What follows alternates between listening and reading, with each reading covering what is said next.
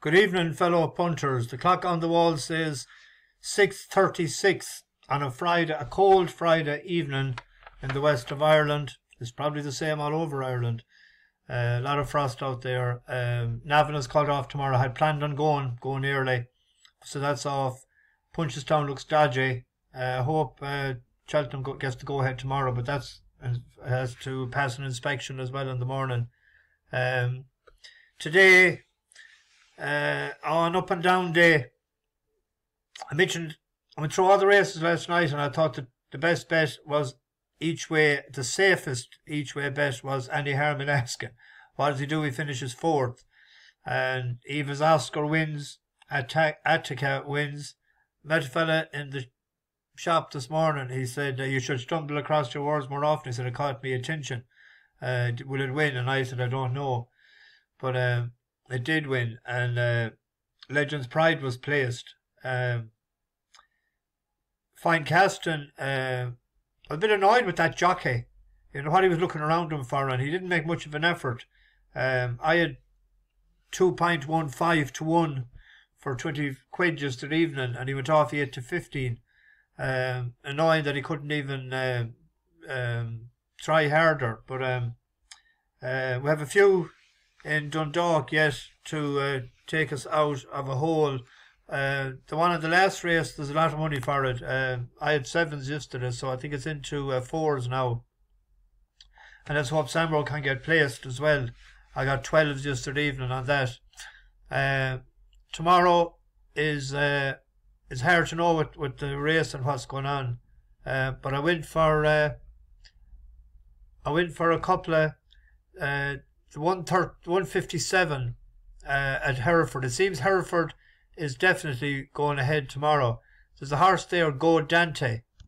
I was impressed with him last year. He won when he won first time out. He won a bumper, and then he won a novice hurl in Bangor. He wasn't seen now since he was fourth in the Challow hurl.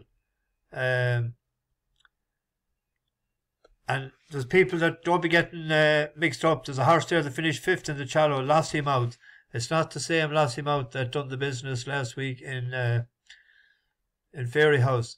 But I think I'm hoping that when it won first time out, and that it's a better than 128 horse.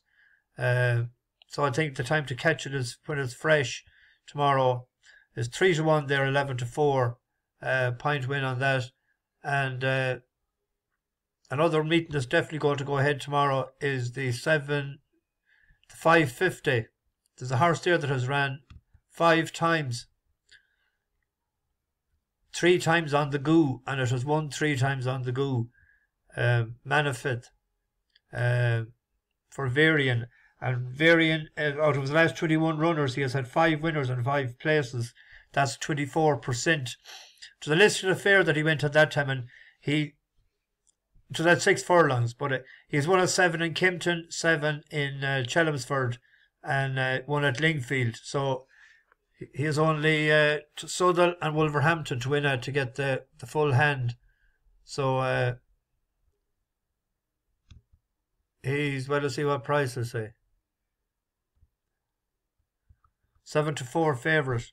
Yeah, we could put a 2-point win on that. I mean, they're trying to get a win out of him again. You know, they're keeping him there. The big race at Cheltenham tomorrow is the 150. But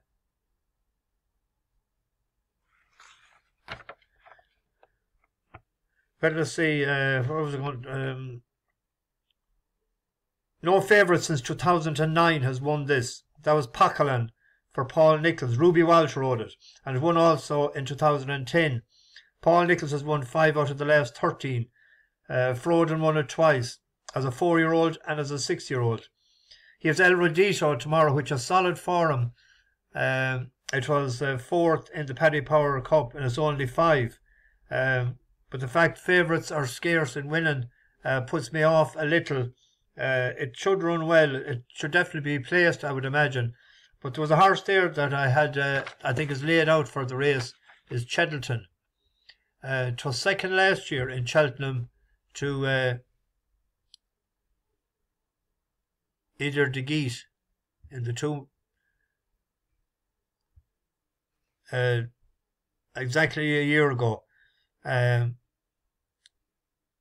it runs well at the track, but last time it had a pipe opener over hurdles. I thought they seemed to have targeted this race.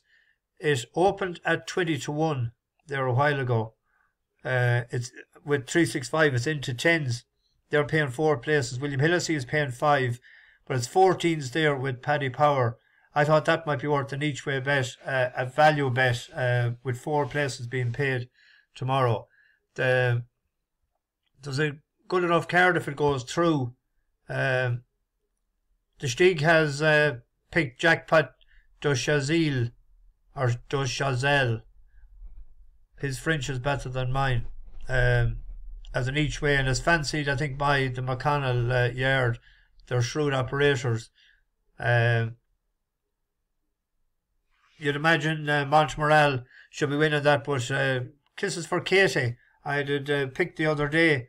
I wouldn't be surprised. She's not a bad mare. This is the Shriegs Nap.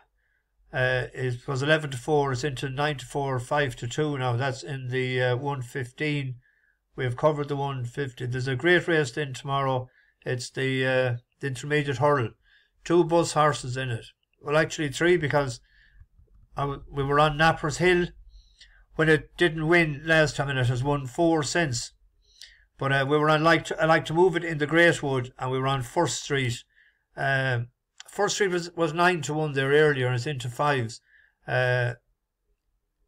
He was second to Stateman in the county hurl, and he was given nearly 2 stone away at that time, the last run. I think he was 12 stone as against 10 stone 3. I know that I like to move it was carrying 12 stone as well, but he wasn't giving as much weight away. So if I had a choice to make, but I don't think I'll have a bet on the race, I'll just watch it. I'd pick First Street to topple Epatante. I think she's better at 2.5 miles this stage in her career. The novice hurl is going to be a very good race. We've all been caught. It's a big price. I think it's 40-1 for the Albert Bartlett in March. So that'll shorten considerably if it got the job done there tomorrow. It's 5 to even money favourite at one board there, I see, which is very, very short. And there's a Mayor's Handicap hurled in to finish off the day. Theatre Glory fell the last time. That has the best form in the race. If I missed going to Doncaster, if I spot something that I had, I'll put it up in the description later, that I had picked. I thought I had one, but it's going to take too much time to get it now.